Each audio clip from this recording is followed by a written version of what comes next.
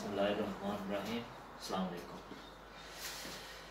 जी, मेरा नाम है समी और मैं रोमेनिया में रहता हूँ। बुखारेस्ट का कैपिटल है उधर। मैं सोचा चलो आपके साथ जो है रोमेनिया का जो थोड़ा एक्सपीरियंस है वो शेयर करते हैं कोरोना वायरस के लिहाज से। तो यहाँ पे भी लॉकडाउन है, इमरजेंसी नहीं है, यानी कि बिल्कुल कर्फ्यू नहीं लगा हुआ, लॉकडाउन है। आप बाहर निकल सकते हैं लेकिन बगैर किसी वजह से नहीं। हमें एक पेपर जो है वो दिया गया है, उसके ऊपर जो है लिखना होता है कि आप किस वजह से बाहर जा रहे हैं। बाकी आईडी नंबर वगैरह ये वो चीज़ें लिख कर अगर बाहर हमें पुलिस रोकती है तो उन्हें हम दिखाते हैं कि ये चीज़ हम लेने जा रहे हैं या इस काम के लिए जा रहे हैं, अदरवाइज़ वो फिर उसका फाइन करते हैं। इस वीडियो का जो मकसद है बनाने का वो यही है कि हमारी थोड़ी सी जो पाकिस्तान की आवाम है वो इस चीज़ को समझ नहीं रही। यहाँ के जो रोमेनिया की आवाम है, लोग हैं, वो सुनते हैं, गवर्नमेंट की सुनते हैं। गवर्नमेंट ने बोला कि आप घरों में बैठे, वो घरों में ही है। आपको मैं थोड़ा दिखाना चाहूँगा इधर बाहर। ये ब्लॉग देखें आप, ये ब्लॉग बने हुए हैं।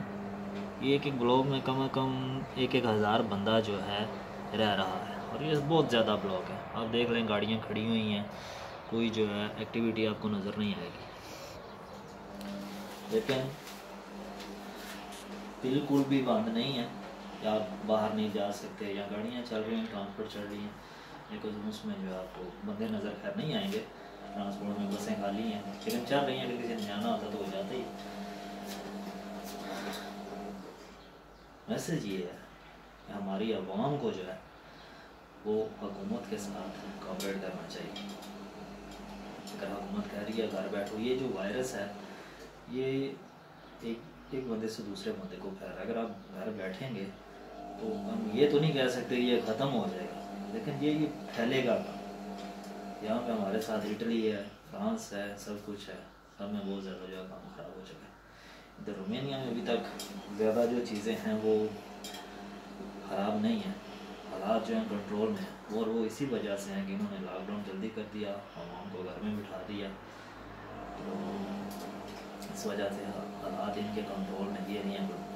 डेथ हो रही है, ये लोग मर रहे हैं, या जो भी है, हालात कंट्रोल में। हाँ, जो वो कर सकते हैं वो कर रहे हैं।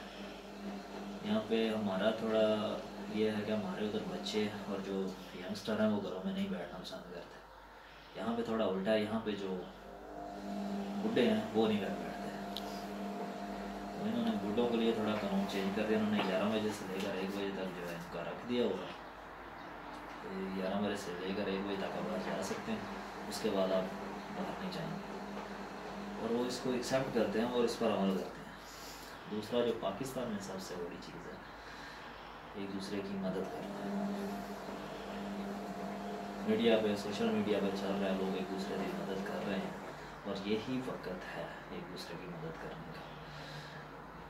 गवर्नमेंट को कसूरवार ठहराने का कोई मतलब नहीं बनता। यहाँ की जो स्टेट है, यहाँ की जो गवर्नमेंट है बहुत ज़्यादा ताकतवर है, इकोनॉमी इनकी अच्छी है, सब कुछ अच्छी है, लेकिन फिर भी ये मुकाबला नहीं कर पा रहे। मुकाबला कौन करेगी? अवाम करेगी। अगर अवाम मुकाबला नहीं करेगी, अकेली हुकूमत मुकाबला नहीं कर सकती। इसलिए हमारी अवाम को चाहिए कि वो मुकाबला करे। किस तरह करे, मैं आपको एक छोटी सी एग्जाम्पल दिखाता हूँ। आइए जैसा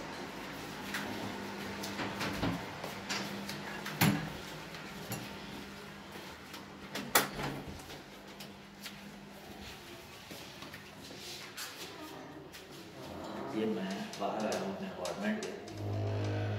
ये देखिए, ये अपार्टमेंट है, उधर अपार्टमेंट है। कसम से कह रहा हूँ, मुझे नहीं पता इसके अंदर कौन रहता है, इन अपार्टमेंट में कौन रहता है। मेरे हमसाए हैं कि आवाज़ें हमारे घर तक आती हैं, लेकिन हमें नहीं पता कि इधर कौन रह रहा है, इधर कौन रह रहा है।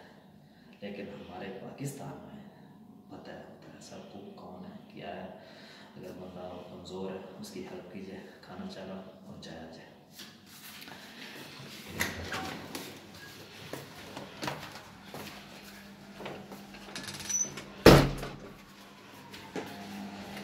मकसद बात करने का ये है कि अगर हम यहाँ पे किसी की हेल्प करना भी चाहें, हमें नहीं पता कैसे करें, किसको ज़रूरत है किसको नहीं, हमें पता ही नहीं है।